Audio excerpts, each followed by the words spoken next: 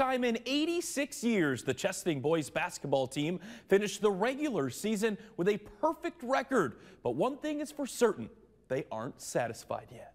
1 or 2% of teams in the state do that every year, and so for us to be one of those teams, we know that it's special, and we've talked about it being special.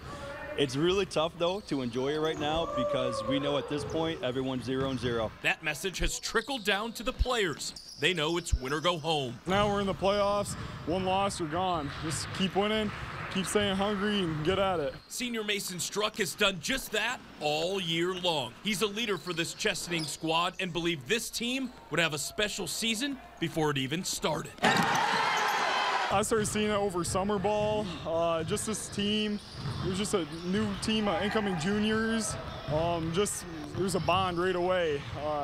Just a great team. Couldn't ask for a better one. A sentiment proven by their 22-0 record. Senior Nate Ferry says their secret recipe could be summed up into one word. Coaches have stressed this from day one, and I think it's toughness, just being tough.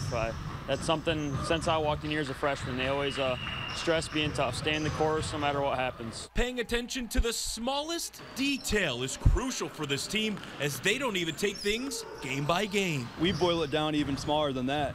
We take it possession by possession. That's our motto, is we compete every single possession.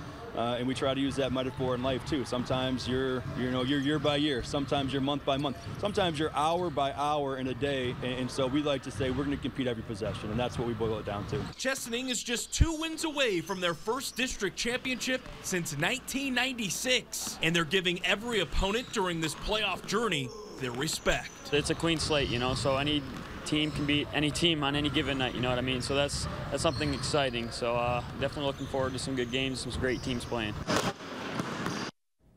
Chesaning will begin postseason play tomorrow evening at home when they host Montrose. Tip-off is scheduled for 5:30.